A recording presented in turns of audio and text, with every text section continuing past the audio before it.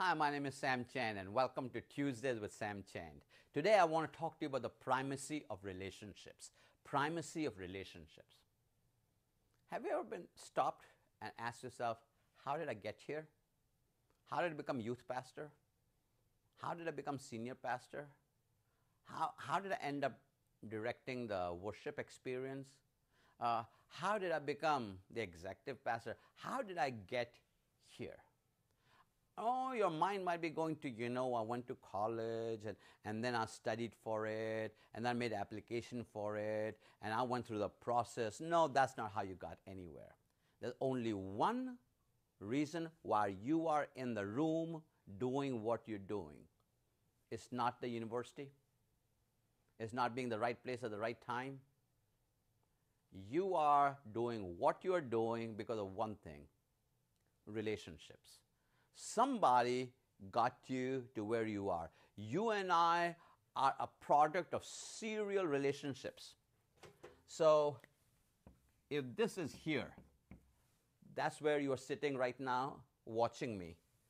I want to tell you there have been series of relationships. So one person introduced to the next person, who introduced to the next person, who introduced to the next person, and you move from relationship to relationship, carrying all those relationships with you. So if we know that, if we know that where we are is a product of all the people who have brought us, because you're standing tall only for one reason, because you're standing on the shoulders of many. So if we know that, then why is it, help me understand this now, why is it that we become so busy in the day-to-day grind that we do not invest in relationships? Relationships sitting around you in the room right now. Relationships on your Rolodex. Relationships that you know should be part of your life. Relationships that brought you here. Here's my question for you. So what are you doing to increase your relationship equity? Who are the people that you need to be in relationship with? Who are the people that can assist you in your journey forward?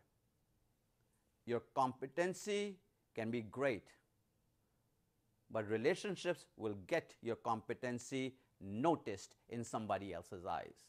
I want you to say to yourself, for the rest of the year, I'm going to make a list of people with whom I'm in relationship with.